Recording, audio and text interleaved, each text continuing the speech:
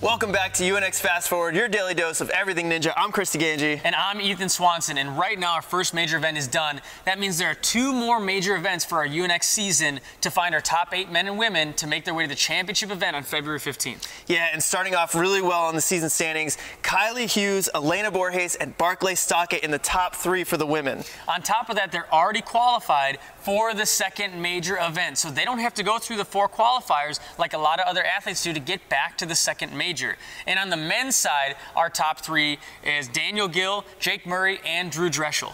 Yeah, and so Daniel Gill and Drew Dreschel are season guaranteed athletes, which means Caleb Bergstrom and Donovan Matoyer also bump up into the guaranteed spots for the second major, which we wanted to do because of performance-based. We wanted those athletes who performed well at each major to be guaranteed to the next one, who earned that right to get there. Right, it's all about finding the best athletes to compete in each major and the best athletes to get to the championship. So in our minds, you prove yourself, you take a top 3 qualifying spot in the major event, boom, you're into the next major.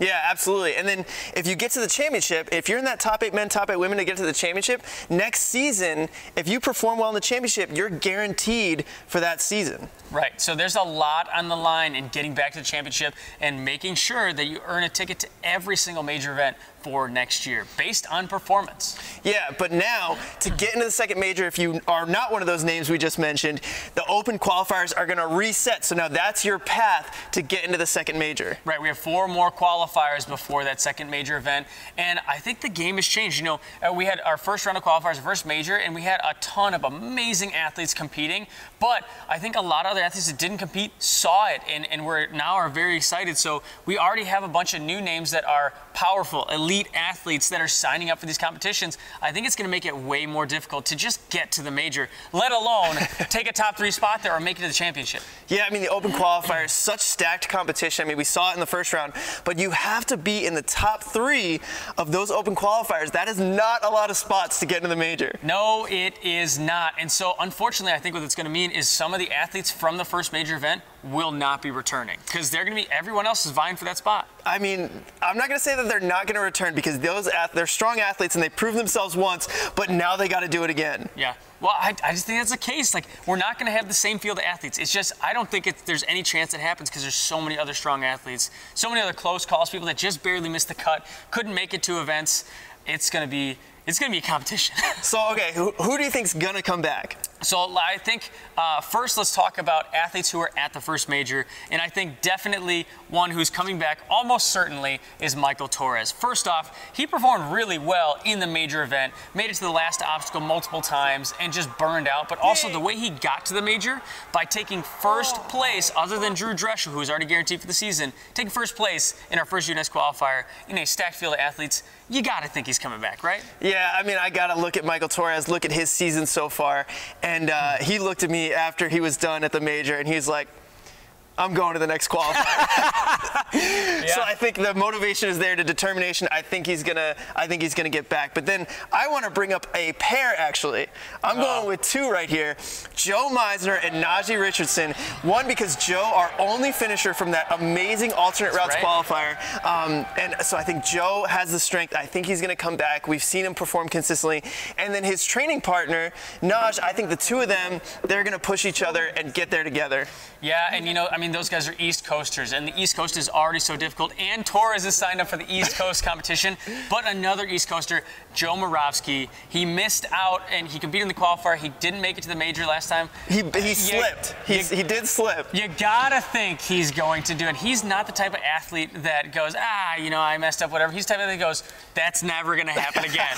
And then it doesn't. Lightning never strikes twice in the same spot, so I don't expect Joe to go out early again on a silly mistake. Yeah, another athlete who wants it so bad is Jamie Rahn, and I've seen he's already signed up for multiple qualifiers, just making sure he's got the opportunities to get to the major, and he's so good. Yeah, Jamie's so consistent. We've seen it on American Ninja Warrior where he's, you know, consistently finishing pretty well, finishing city finals courses. And, you know, we saw it in the first half of the open qualifiers where he signed up for multiple qualifiers, didn't quite get in, but I think the determination is there. I think he's got a little chip on his shoulder from not being able to get in the first round. I agree. I think he's getting in. Well, a couple of small, it always comes down to small mistakes, but for him, just a couple of small mistakes is, missing the trapeze drops at Ultimate Ninjas and then getting stuck on Spin the Cat at Ninja Quest. But then once he got through that, he blazed through the rest of the course and just timed out. Yeah, and I want to go with a name of somebody who was in our Major 1 event, but who also has a lot of that dedication, trains at the same gym as Jamie Ron, Sam Folsom. We saw him take 4th place at the Naperville qualifier, just barely failed the last obstacle, and then we saw him go down to Ninja Quest, do his thing, get into the major. So I think he's another athlete he's dedicated, he wants to get in, and he's proven himself. Yeah, I mean, you look at that, the consistency of taking, just missing out by 1 qualifying spot and then qualifying in 2nd place. It's hard to be more consistent than that, And when you look at his major performance, the guy is blazing fast. He got to the flying doors at 39 seconds, I believe, and it was amazing. Yeah, it was very fast. But another guy who's known for his speed, who was in the first major, Kyle Soderman. Unfortunately, a big mistake on the 2nd obstacle in the semifinals, but he was also the first finisher ever on a UNX course in the first qualifier, and he ran really early. He's just so good. I think he's same as Joe. Is like he's kind of athlete that's gonna go, nope, that's not gonna happen again. I'm not only getting back, but I'm gonna crush it in the major. I think he's gonna be back. Yeah, I gotta think that he is not gonna sleep well after that first major, and he is gonna be training a lot. Yep. So 2 athletes that are from Texas that are going to be competing that didn't compete in the first round are the big dog and the big cat. The big dog and the big cat. Yeah. Jody Avila and Karsten Williams are going to be competing in Austin Ninjas, and they are so amazing. It will be raining cats and dogs out there. Yeah, so I expect that both those guys will be making their way to the second major event. They're just so good, and especially Karsten coming off such an amazing year on American Ninja Warrior. Yeah, Karsten finished stage 1 for the first time, made it all the way to stage 3 on American Ninja Warrior this year. Past the cliffhanger. Amazing. Better than I can say for myself. Better than I can say for myself. But a great season that he's had, and I think he carries that momentum. And you're right, I think those 2 as competitors are phenomenal, and I expect to see them into the major. Yeah, me too. Now, this athlete, I think, honestly, he is almost the most sure thing to make his way to the major.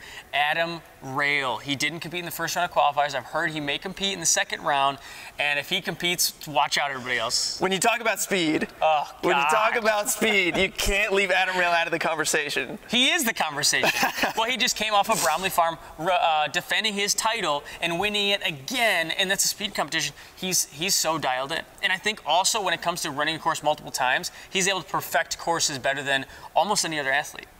Yeah, no, he's phenomenal, especially, I think the multiple course runs is going to favor him if he gets to the major. Yep. And now I do want to bring up a young gun who didn't compete in the first round and is widely known in the ninja community as one of the best, not only younger athletes, but just one of the best athletes. Caden Lebsack. He is so strong. Yeah, he's 13 years old, and I mean, he can do things that should be impossible. I've seen him doing like 1-arm pull-ups on really difficult holds, and I just watch it go, all right, okay, yeah, sure. Yeah, I mean, he's going to be competing, and he is such an impressive athlete. I can't wait to see how he competes. I mean, and not only just these athletes that we talked about, but there's so many other athletes that are amazing that are going to be competing. I'm just so excited because I feel like, people are more excited about competing in UNX in the 2nd round, and it's just going to bring up the field of competition even greater, and it was already at a pretty great spot. Yeah, I mean, I expect to see Connor Galvin come back. I expect to see Thomas Stillings. Lucas Real we've seen on the registration. Yep. So it's just, there's so many big competitors. It's a scary thing. It's a very scary thing, and if you're going to be competing at those open qualifiers, you should be ready for some fierce competition. But then let's go ahead and look at the women's side of things, because there's no lack of competition on that side either. No, there is not. In the first one I want to bring up, already, qualified for the 2nd major, Jessie Lebrecht. I have never seen that happen ever to Jessie. I've never seen her perform like that, and that she's thinking that is I am going to crush this course so hard next time that people forget that ever happened. Yeah, she definitely is not happy about that performance. She's an athlete. She's disappointed about it, and mentally she's moving on. She's not going to think about it, and she's just going to get ready to crush the next one. Another really really powerful woman who was in the first major, Casey Rothschild, who dominated at alternate routes. It wasn't even close. You know, I'm really expecting her to put up another performance like that in the qualifiers, earn her way back to the major, and then do really well in the major event. I don't know what happened. I think she just had a couple mental errors, but yeah, when you look at Casey's performance in the major, she just missed the grab on the bookend, and you could just see it just wasn't lined up right. But had she caught that, I mean, she was looking really strong, and so definitely an athlete I expect to come back. And then another one that I expect to be there again is Maggie Owen, 15 years old, but we saw her take 4th place in the major. Right. So strong, and she made it to the put a ring on it every single time she ran. Yeah, I mean, we have to talk about the youth athletes, and Maggie Owen being a very powerful one. Honestly, I gotta, you know, wonder about her mindset after coming out and missing qualifying for the second major by 1 spot. That's gotta hurt.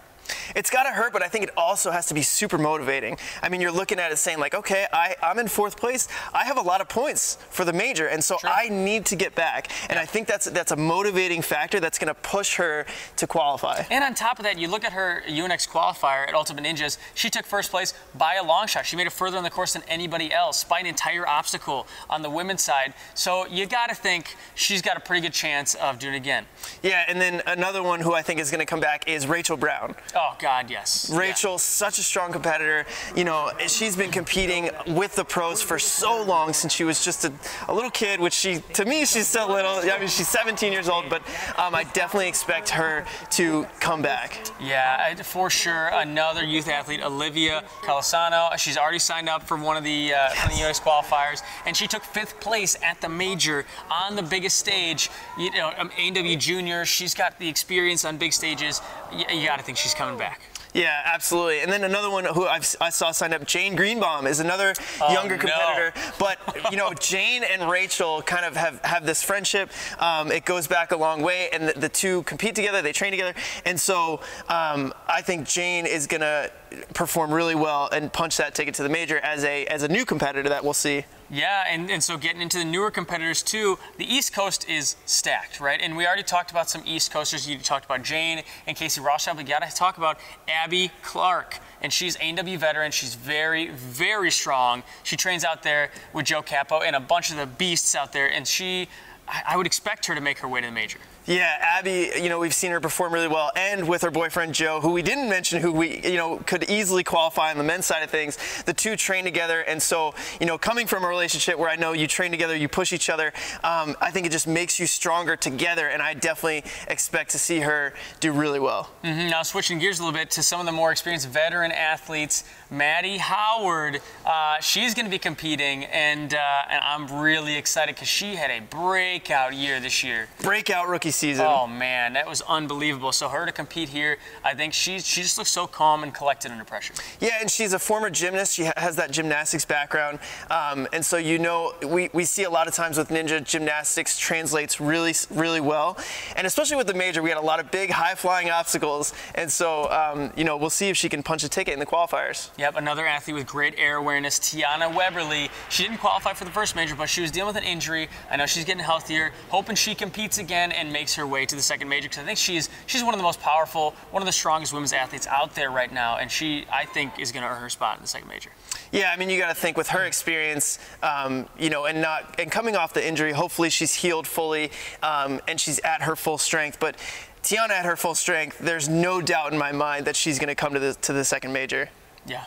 I mean, there are so many athletes on the women's side that are so strong that we didn't see compete. You know, I'm hoping that we see Alyssa Beard, hoping we see Michelle Warnke, who was injured during the injured her knee, I think, during the first round of qualifiers. But you know, there's so many amazing women's athletes that are out there that, you know, we're hoping show up in the qualifiers and in the major.